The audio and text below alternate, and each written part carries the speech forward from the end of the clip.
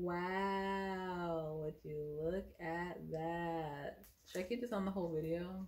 It's pretty distracting. Okay, I'll just...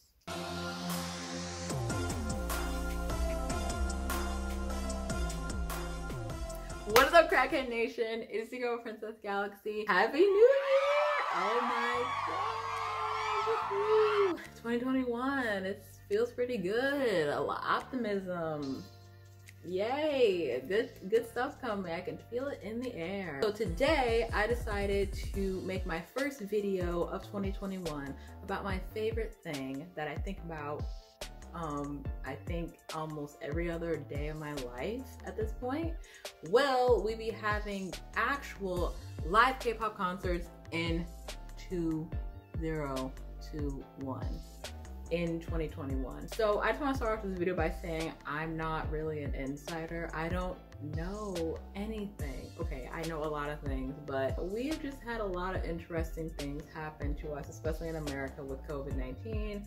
And a lot of K-pop fans like myself and just fans of live entertainment in general are wondering, are we going to be getting some live concerts? So I'm going to talk about it, my opinion, and I also have some things that I asked you guys on Instagram, and I'll be answering some of those questions as well. This is just like a disgusting video. This is just like a discussion video. I just wanted to get up here and talk to you guys and just let out my feelings.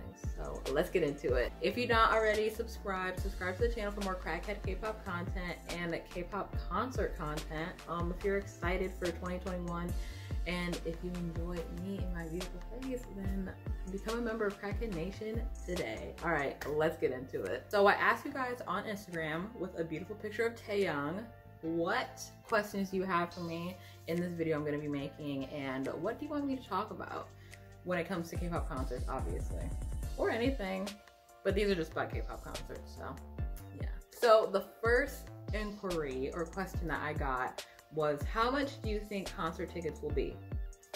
So me personally, I feel like if we do have concerts this year, I feel like the concert prices from last year, like the base prices will be the same, like for tickets and stuff, like for floor seats like 300 or like, you know, sound check and stuff, and then like it goes down from there. But if your artist has not came out with tickets yet and they're like still planning their tour, and like the tour comes out this year but like tickets haven't went on sale yet, I really do think Ticketmaster, the worst company in existence mind you, will most likely add like insane fees because of all the money they lost last year. And even though they got money from the government, I'm not trying to get political, I'm just telling you the fucking truth, they'll still definitely add on probably a $30 or $40 fee for like COVID charge or pandemic charge. I could totally see them doing that. I mean, like, I won't have any problem paying it, but at the same time it's just like crazy. Also, did you guys hear about Ticketmaster probably doing this thing next year where they'll be having I don't know, I read an article about how they'll be having people like do tests and stuff, and you'll have to like get a negative coronavirus test in order to actually like go to the concert and like buy a ticket or something like that. I'm not sure exactly how they're gonna do that, because I feel like it's gonna be like pretty fraudulent and like stupid, and people are gonna like manipulate the system. But that's literally every system at this point. About 4 million people in America have been vaccinated with the COVID-19 vaccine, so there is hope that there will be events, but we'll see how the events transpire. So long story short, I think tickets will definitely be more expensive. I'm not sure about how much. I'm guessing like it'll be the same base price, and then they'll just add on like extra fees and stuff like that. So that's just what I think they gonna do, because it just sounds so likely. Like, that's how the tickets become more expensive in the first place, is just Ticketmaster being like, oh, you're breathing $20 like that. So that's what I think. All right, next question. Is BTS having a live concert? And if you bought a ticket from before, will it count? I've gotten this question a lot, and Big Hit has, I believe, confirmed that they will be honoring tickets that were sold last year. Technically, all the tickets for Map of the Soul, at least in my one, like in Chicago, sold out, and I'm pretty sure they all sold out in America. I'm not sure about other countries and stuff like that because I'm not from there. But I know in America, I'm pretty sure all of them sold out. So I do think that obviously BTS and Big Hit Entertainment will be honoring them. And yeah, I'm pretty sure BTS will be having a concert this year. I'm not sure if it'll be in South Korea or America, but I have a feeling that they will still be doing some live event this year, because I really do think with the vaccine, it is kind of like a light at the end of the tunnel. It is like hope for people. I'm sorry, when I did this, it made me think of a butthole. How old am I? I'm gonna be 22 this year. Guys, I'm gonna be 22. Oh my God. I don't know about you, but I'm feeling 22.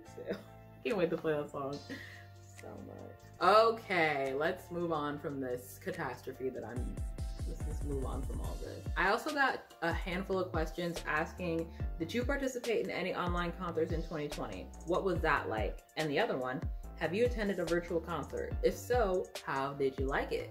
Well, I'm gonna tell you guys straightforward, I have not attended an online concert. I did not participate in the Map of the Soul 1 concert. So I am going to be participating in the Blackpink, the show concert. I got tickets for the show and I'm really excited about it. If you guys don't know, Blackpink is, you probably do know because I'm a blank and I've talked about it before. But Blackpink is doing their first live online concert. It was originally scheduled for December 27th, but due to South Korea basically going back one phase in their COVID protocol. In South Korea, I think there can only be 10 people in an enclosed space at this time, whether they're like COVID positive or negative. So at this point, they rescheduled it to, I believe, January 30th or January 31st, and it's going to be, I believe, 12 a.m. my time. So I'm really excited for it, and when that happens, and I'll record my entire experience and let you guys know how it goes, and I'm gonna make a video about it, so stay tuned. I am so excited. Honestly, I feel like concerts now, like online, it's not the same, obviously, because like, you know, you're in a huge space with like a ton of people, and like you're all like feeling the energy, and like you vibing, you know what I mean? Like you can get drunk at home and yell at some random person, but it's not the same, you know what I mean? Like I miss the days where I could just, you know, go to a concert, scream like incorrect Korean lyrics with like other girls who are singing incorrect Korean lyrics while I'm drunk out of my mind and scaring someone's parent, okay? But I can't do that online. Like it's not the same thing. Like I really, really desperately miss going to concerts. I feel like the reason why I didn't do the BTS concert at that time, not because I didn't have any money then, which was one of the reasons, but another reason that was a really big reason for me is that like I just felt like it wouldn't be the same. Like obviously not, and I know the company has to like make money, and I know fans do want to see their faves, but, and you know, it's easier for people, you know, who can't afford like a $300 ticket to, you know, pay 30, 40 bucks. I'm pretty sure Map of the Soul 1 was $40 and up, maybe I'm wrong. And you know, Blackpink's thing is it's like $30. So I know it's like easier and cheaper, and you can't really sell out. You know, you can basically make as much money as you want with these concerts, but I just feel like it's not the same, and I'm really missing it, and it makes me freaking sad because it's like the best parts of the concert is like gone. You're imagining being there with your light stick around other fans doing a fan chant, you know what I mean? Like that's what I really care about, like the fan chant, the interactions, you know, drunk crying afterwards, processing everything, walking to a random McDonald's in the middle of the city with everyone else who was just at the concert and screaming about how Taehyung completely wrecked your brain. Like that's what I want to do. So it just feels like a more lonely experience, which is kind of what the vibes are, you know, with COVID, unfortunately. Obviously, you can still watch it like with someone in your household. Like I'm probably gonna end up watching it with Cameron. He might end up falling asleep, but I want to watch the whole thing with him because I have no one else. Also, I do want to talk about BTS and other K-pop groups possibly doing it in Korea first, like having their concerts in Korea first, and then eventually going to, you know, other countries like America. At this point, since South Korea has been on lockdown, it seems like their cases have been going up the last few months, but they do have a smaller population than the United States. And during lockdown for majority of last year, they seem to have somewhat of their shit together. I mean, they had an app that everyone had to download, and they had like COVID, like, you know, they actually took care of their people. So I think a lot of countries will start doing that, where like you get the COVID vaccine.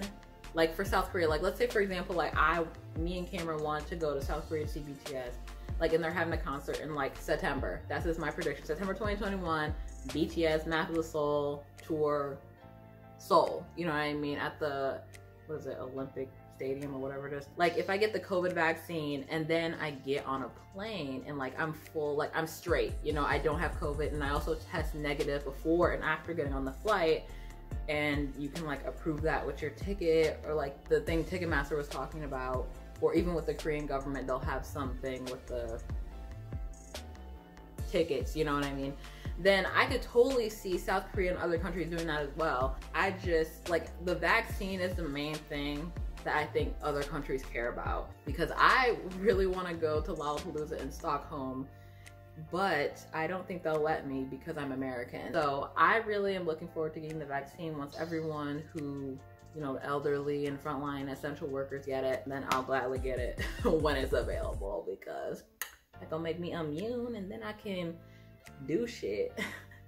So I'm actually really looking forward to 2021. I'm pretty optimistic about at least some live events coming back, whether they're in a different form. I know a lot of people have been doing drive-ins and stuff like that, and a lot of people are also saying that we're not gonna get normal concerts until 2022.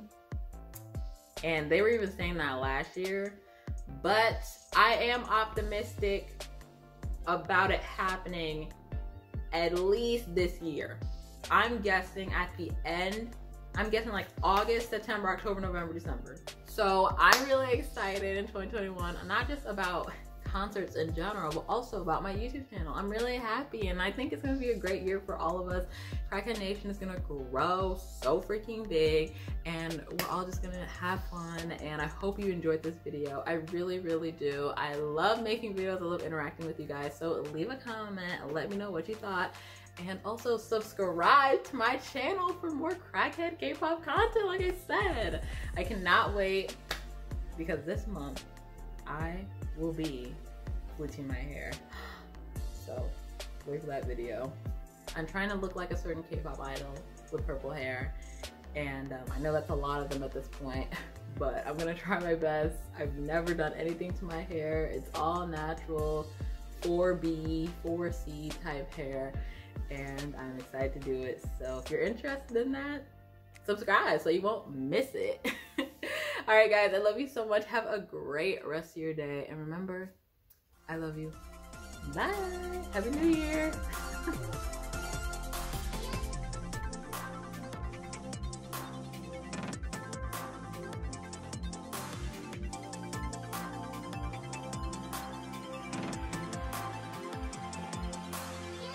Okay, is this like headband not the cutest thing you have ever seen in your life? I mean, it's so cute. I love it.